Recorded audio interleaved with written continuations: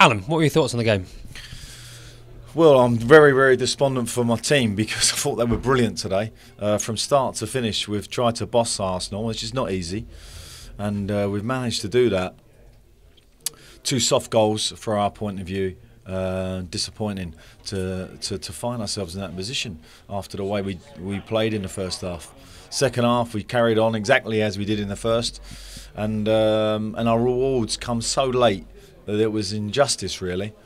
2 big calls have gone against us. The first one's a penalty, not really inside the penalty box. The second one looks offside, and justice has not really been served today. But football does that at times. Yeah, possession. It's very impressive to get more possession than Arsenal in a game. But I'm asking the team to play, and I thought we played today. We did. We played a game of football today, a Premier League game of football, and we had within that individual brilliance from Balassi and Wilf and Dwight at times, and Muchie at times, and certainly Punchin. We had the best players on the pitch. Sometimes when that happens, you don't win, and that's when this football can hurt. Punchin's really settled well into playing more in the centre, hasn't he?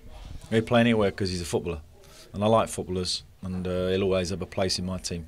And finally, just must be pleased with your substitutes coming on and Glenn Murray getting that goal at the end and so close with the post.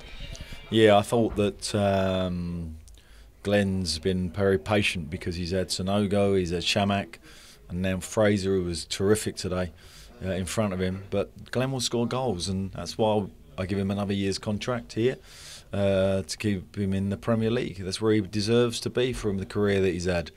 He might get a chance now to start, and I hope he shows that he is worthy of a Premier League tag.